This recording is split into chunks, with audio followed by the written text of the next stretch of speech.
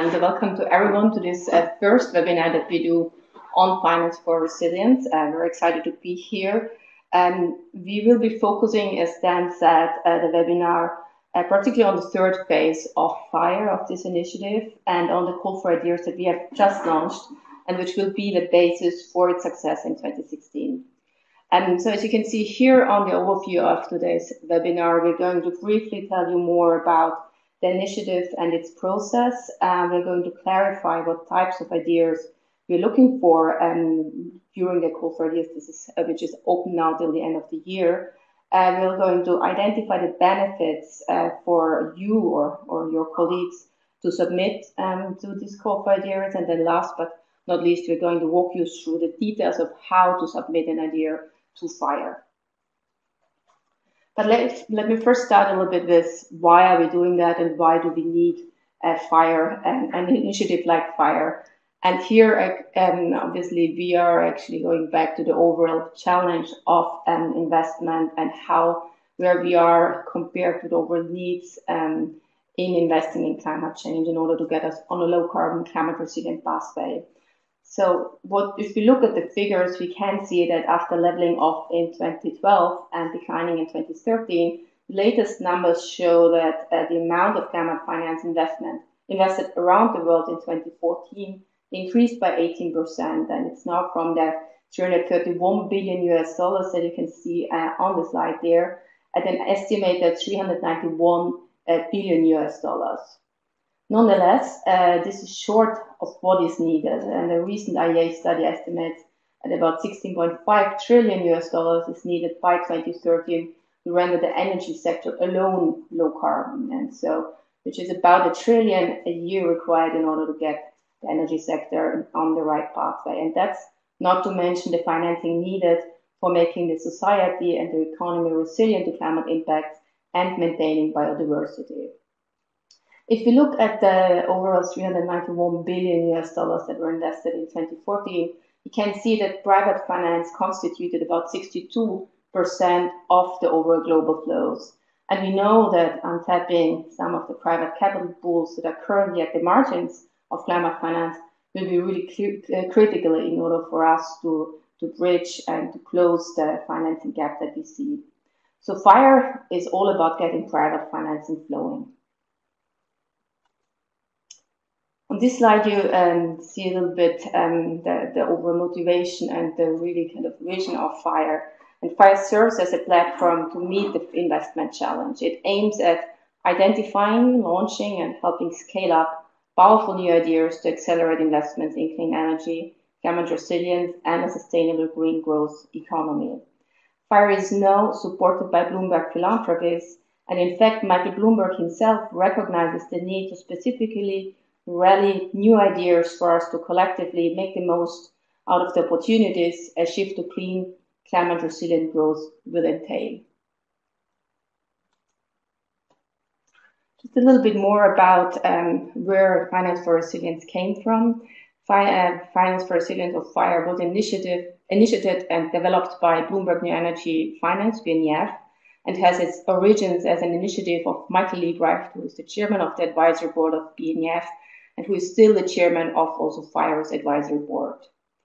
The aim of the initiative was to establish an open source platform to identify, catalyze, and help scale up powerful new ideas to accelerate interventions. The FIRE process has a global scope, and it does focus on private sector-led instruments and champions. And we've had till now 2 iterations in 2014 and 2015, and we will look a little bit later at the winners of these rounds. Now, in its new phase of growth, FIRE is driven and led by Climate Policy Initiative with funding from Bloomberg philanthropists and in-kind contributions from BNEF to ensure consistency. And so in this phase, we are looking into going beyond clean energy focus to also include climate resilience, sustainability and green growth, and learning also from another initiative that CPI is managing, which is the Global Innovation Lab for Climate Finance.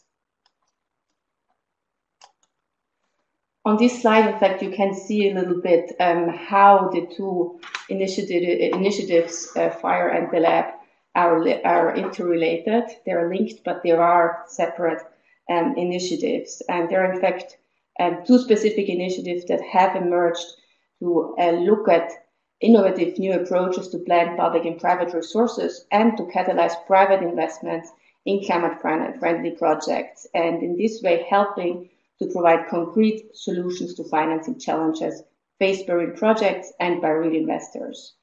If you look at the left-hand side, which describes FIRE a little bit more in depth, the FIRE initiative, which was launched and incubated by BNEF, aims to accelerate the development of new tools for financing of clean energy and other climate solutions worldwide. On the other hand, the Global Innovation Lab for Climate Finance is supported by several donor governments in partnership with key private sector representatives, and it's managed by CPI since the beginning. And the lab aims to fast-track the development of promising ideas to implementation-ready projects that address investor and recipient country needs, driving in this ways billions of new private sector money into climate change mitigation and adaptation in developing countries. Both initiatives share a common goal to identify climate finance solutions and to help them reach scales. They're both open source platforms and both aim to find new ideas to catalyze investments. But where the FIRE process is broad in scope and focuses on private sector-led instruments and champions, the lab is focused on instruments more likely to need public finance or public finance institutions to catalyze private finance, and that especially in developing and emerging economies. In terms of the process, in which we will go in detail very shortly, the two initiatives differ in the following way.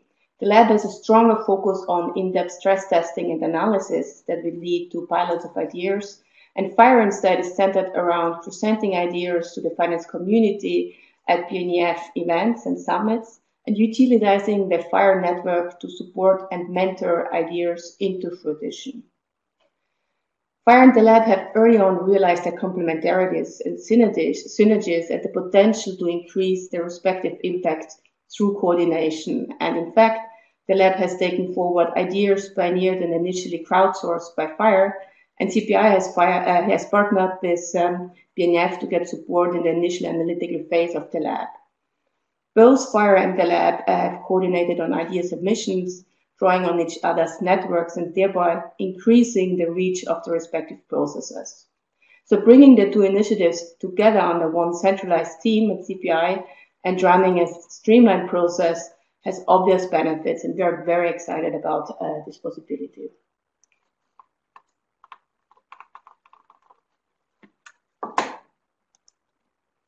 Just in a nutshell, what is the process that FIRE is running through?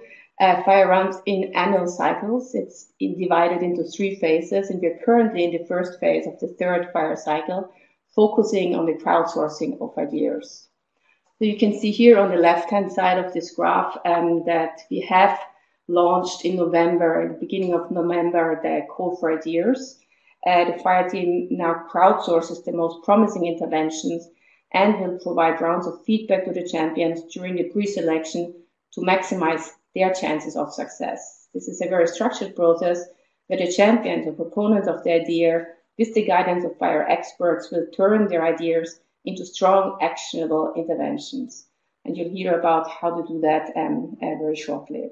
The call for ideas closes on the 31st of December 2015, and we very much hope that you will be considering submitting your ideas to this call. In February, the FIRE team selects and adopts 24 interventions from all submissions through an initial screening based on a set of criteria, which again will be outlined shortly. And these 24 interventions are then reviewed by the FIRE's newly reconstituted advisory board. And that will happen at the end of February, beginning of March. And at that process, then, there will be the 8 finalists that will be selected and invited to present their proposals at the BNF Summit in New York in April 2016. At the summit, the audience, which includes top-level energy and finance sector leaders, will vote in real time to identify the 4 FIRE winners from the 8 finalists. And then the final 3rd phase of each annual FIRE cycle regards implementation and monitoring, and is actually a very important phase on which we will hope and to emphasize much more how we can actually make that a successful lead into the real piloting of instruments. After the BNF summit, in fact, the winners will implement their ideas, and the FIRE team will provide support and monitor the progress and measure the success.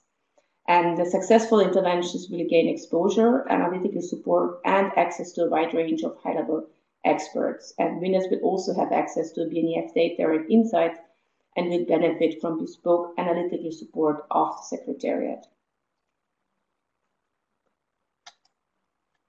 Very briefly, before we go into some of the nitty-gritty of the process, what are the roles of the different actors in FIRE, and what is it that, how is it that the champions who submit ideas actually receive support? You can see on this graph here that FIRE is overseen by an advisory board of funders and high-level experts in the field of financial markets, climate finance, and green growth. And you'll see a list of the current advisory boards in a second on the next slide. The advisory board oversees the work of the Secretariat, and members provide guidance on the strategic direction of the initiative and help pre-select the 8 finalists, as just discussed. The Secretariat of FIRE is composed of climate policy initiative staff, and they coordinate administration, convening, and communications activities throughout the FIRE process.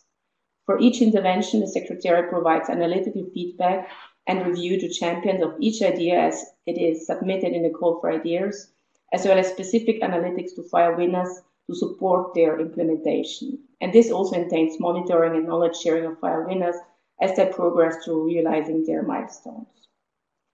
The FIRE champions spearhead their proposed idea to raise finance for clean energy, climate sustainability, or green growth. And that means developing the idea into an actionable intervention, liaising with the working group and coaches to conduct analysis, filling in the FIRE template, and improving the analysis in collaboration with the FIRE team. And as also already said before, the FIRE champions will also present their intervention at the BNF summit. Just very briefly on the network, the broadened FIRE network, that allows actually champions to receive support depending on the roles of the network actors throughout the process of the annual cycle. And we in fact have coaches that are involved in refining the intervention, while working group members and BNF mentors help winners realize their interventions after the summit. So you really have constant support to the champions and their ideas realization throughout the whole process of FIRE. Instead, let me just give you an overview of the current reconstituted FIRE Advisory Board. The chairman of the FIRE Advisory Board is Michael Liebrecht, who is also the founder of FIRE, which obviously ensures the consistency of previous rounds of FIRE and makes sure that we learn from the success and the impact that FIRE has had. But from that, we have a very high-level range of experts that have accepted the invitation to be part of the advisory board and who are guiding us already now in the strategic direction of the new FIRE phase. With this, I'm going to hand over to my colleague Patrick in order to walk you a little bit more through the benefits to participation in the FIRE process.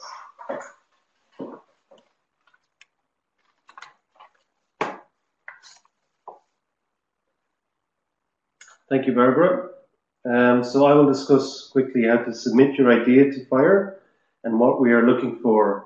But first, it is useful perhaps to start with why you should participate in FIRE in the first place. FIRE is an excellent platform to develop and promote your financial innovation. The champions of an idea work with the FIRE team to develop them into an actionable intervention and are being coached by senior finance experts. Finalists present at the BNF Summit in New York and gain public exposure and engagement with the Summit network, and winners implement their idea after the Summit with the support from the FIRE team, mentoring from BNF topic experts, and access to the BNF news and database. So FIRE overall is a great opportunity to develop, engage, and raise the profile for your particular financial innovation. Fire supports a broad range of interventions. As Barbara mentioned, this year we have a mandate to go beyond just clean energy, but also include accelerating investments in climate finance, sustainability, and green growth in general. And in that way, ideas can relate to, for example, some of the most recent trends that are currently out there in this space, including, for example, cities and their sustainable development, whether that be in transportation, buildings, or urban living.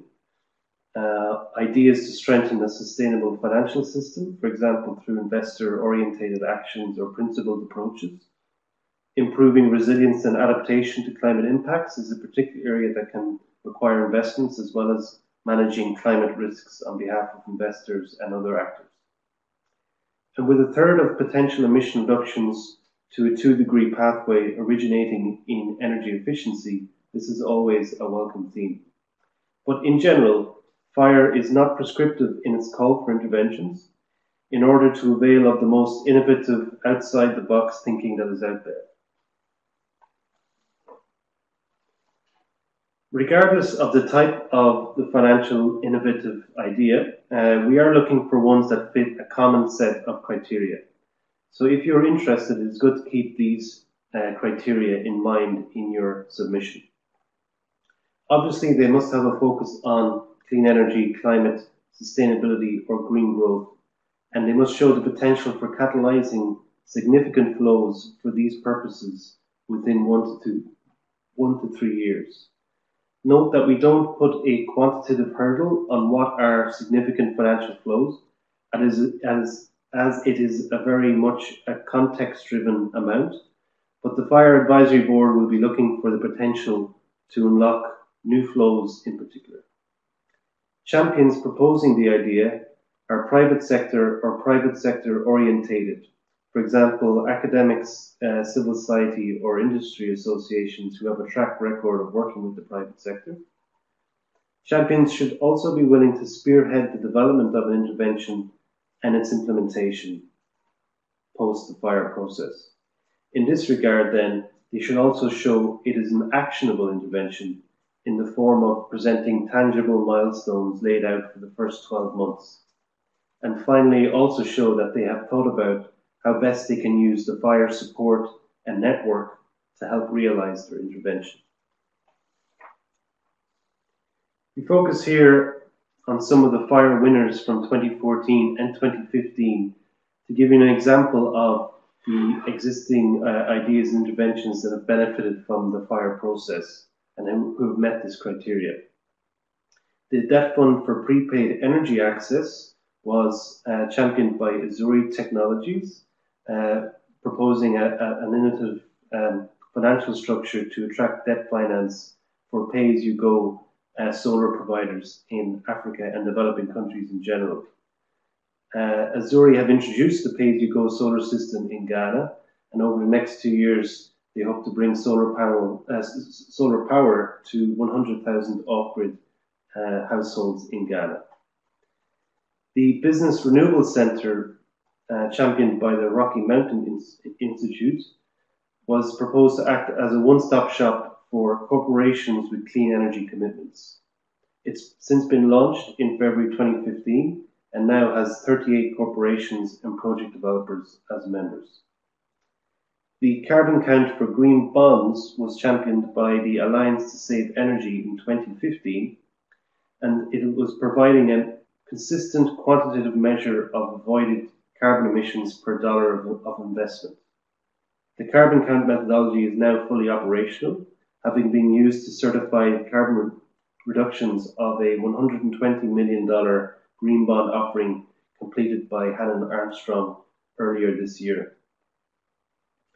Finally, the global solar lease financing, championed by Resource Mobilization Advisors, was targeted at taking many of the lessons and best practices identified in developed markets, particularly in the US, around developing financing approaches for distributed solar in developing countries. So those expressing an interest to submit an idea will receive a common template from the FIRE team to fill out ahead of the submission deadline. We'll quickly go through it here, but it is important to note that we here at the Fire team will be on hand to answer questions and help you improve your submission ahead of the deadline, so it is good to get it in early as possible. The opening slide covers initially a brief one-paragraph summary of the what, the where, the who, the why, and the how of the intervention, or in other words, the nuts and the bolts of everything regarding it. It will also cover some straightforward answers on the status and the target areas in terms of investor types, the sectors and markets that the intervention is looking at. The second slide of the submission template, in it we are looking for a clear problem-solution linkage. You can discuss the barriers that you're addressing in some detail, and particularly what is the issue with existing approaches to these barriers that is not currently good enough or operating at too small a scale to scale up flow significantly. In the solution presented, we are not looking for any more justification of why this is a good idea, but more about the detailed workings of it step by step. Finally, in the bottom left, it is good to list out who's involved, what organizations and stakeholder groups are currently required to participate in the intervention to make it work. And then finally, the last slide of the submission template is like a dashboard overview of the impact and the planning of the intervention. Firstly, on the top left, it is good for you to list what you would like to receive from the fire process, and also what new finance do you think your idea can raise, and within what time frame can it be up and running. Submitters often use their own calculations for an X amount of finance raised by an X amount of clients or adopters of the intervention or idea participating. Below this is about the scaled up transformative or catalytic impact of the intervention, comparing the current market size of financial flows in the target area with the potential on an overall and on an annual basis. Submitters here often refer to market reports and scenarios from BNEF or the IEA or other groups to justify these metrics. Finally, on the right, there is the actionability section, where we are looking for an appreciation of the risks and the pitfalls that make it difficult for you to realize the intervention, any interest received to date from stakeholders, and finally, a list of milestones timed and assigned to particular members of the team or your stakeholder grouping over the next at least 12 months or perhaps longer. So that is our run through of the call for ideas process. Please do get involved. There is indeed more than one way to get involved, not only as a champion of an idea, but also as a coach or a working group member. Fire coaches are assigned to a number of interventions based on their experience and expertise. They assist the champions and their working groups with in-depth analysis of the potential impact of their idea, and they contribute to the content of the submission template and provide general support to improve the final proposal. They also help in the implementation of chosen interventions after the BNEF Summit winners are announced. Meanwhile, working group members assist winners in the implementation process itself. This involves joining conference calls set up by the fire champion and providing written feedback to early proposals. The role of a working group member, like a coach, is flexible, and the time commitment can vary based on prior agreement with the champions. So please let us know any questions on the box on the right. Our contact details are available here, and there's also a lot of material on the Fire website. Thanks very much, Padraig. Thank you, Barbara, for the presentation. We're going to pause. Excuse us for the radio silence, but we're going to pause very briefly now just to review the questions. Encourage you to write more questions into that chat box into the bottom right-hand corner, and we will be back with you broadcasting live from Venice in about 1 minute's time.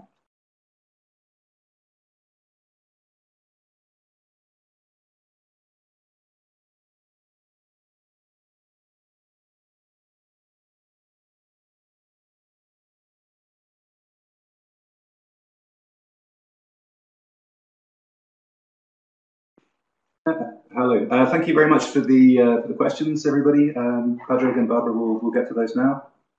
Yes, many thanks from our side here. So let me just start, Claudia, with your question on how much the financing gap was exactly according to FIRE. And actually, the figures that I've been mentioning are related to a very recent publication that CPI has and just published last week, and that shows that in overall we have a 391 billion US dollars of global climate finance flows in 2014, and the best estimate of what's needed, however, indicate that we need trillions to stay on a 2-degree pathway, meaning that we fall far short, and that is estimates that we have not been doing ourselves, but we are relying on other organizations' estimates here. And the most recent one in that context is an International Energy Agency publication that shows that about 16.5 trillion US dollars are needed to render the energy sector low carbon by 2030. So that's about $1 trillion a year that we know is needed just getting the energy sector on a low carbon pathway. And obviously we do need more in order to render societies and communities resilient as well. So again, we can see that more than ever flowed in terms of climate finance in 2014. It continues to be clear that more finance is needed to put the world on a growth path that's consistent with limiting climate change to 2 degrees. So this is why we say it's good signals, but initiatives like FIRE or its sister initiative, the Global Innovation Lab for Climate Finance, can help to come up with innovative approaches that really can find concrete solutions of scaling up climate investments. Okay, I'll take the question from Mariana. Is there a place where one can check all ideas that have already been submitted at previous calls but have not won? Yes, indeed. On the FIRE website, www.financeforresilience.com, there are 2 sections, 2 pages each for the FIRE 2015 and FIRE 2014 processes. And on those pages, you can download, there's a link to the FIRE book for that year, which has the 24 interventions that would have been shortlisted for consideration for the pre-selection committee. So that is where the advisory board looks at these 24 and they pick the 8 that they would like to present at the BNEF summit around February time. And so you can see those FIRE books for each year. I'll also then take a look at Fred Ball's question. Is it acceptable to submit a draft version for early review with the ability to modify the submission before the deadline? Absolutely. This is part of the reason why we ask people to send us an expression of interest. We want to create this communication flow early so that we can help you refine and develop your submission before the deadline of the 31st of December. So please let us know as soon as possible and we can start helping you with that. Great. And maybe just a clarification, Mahfouja, great to have you on the webinar again. Just to say, because you did say that FIRE focus on private sector-led interventions in developing countries. That is just to clarify. Actually, FIRE focuses both on developed and developing countries, and but it is really, contrary to the Global Innovation Lab for Climate Finance, it is focusing on private sector-led interventions. So thanks for your comment, and we look forward to your submission. And to Claudia's point also, the webinar is being recorded and it will be available on both the FIRE and the CPI websites within 3 business days. So you will receive an email with the link when it's available. So we have another question here from Fred Ball. Can you post a link to the IA study used? Well,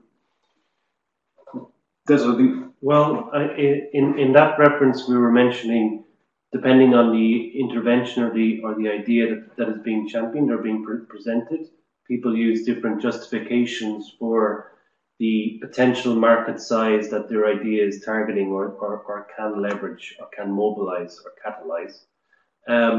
And so there are many different types of market reports out there that show the opportunity or the investment potential in these particular areas.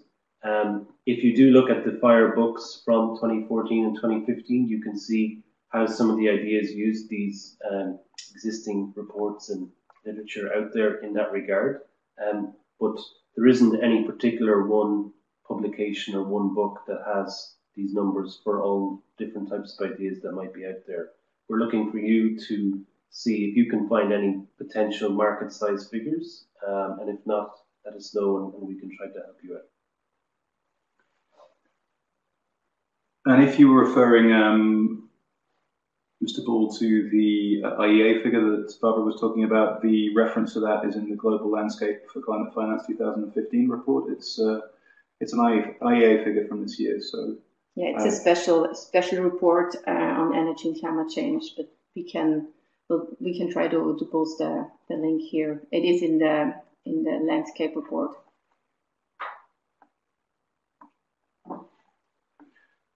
Padraig, do you want to take the question from Phoebe Lewis? She's asking, to what extent is there funding available for the winning projects in addition to the other forms of support given? This very much depends on the status of the idea and the intervention. There's no money available per se in the fire process or program for all of the ideas themselves that win or that come through the process. But part of the process and indeed the added benefit or the value add of participating in fire is that through the network and through the profile gained at the summits and the community that often attends the summits, as well as the help of the fire team here in trying to introduce the idea and raise the profile across the wider impact investment or investment community in general, beyond the summits themselves, that then interventions or ideas would have the potential or the opportunity to get access to funding for their implementation. Okay, thanks very much, Padraig. If there are not any other questions at this stage, then we will wrap this up. Obviously, if you have other questions that you want to that occur to you after the end of the webinar, you can of course get in contact with us. Just to reiterate, the close of the call for ideas is on the 31st of December. We really hope that you will consider submitting an idea and that we can support you in this mission of scaling up climate finance. Thank you once again for your interest. There will be, as Barbara said, a recording of this webinar up on the FIRE website and the CPR website within the next few days, so you can check it out on there. And yeah, let us know if we can be of any help. Thanks very much. Bye bye.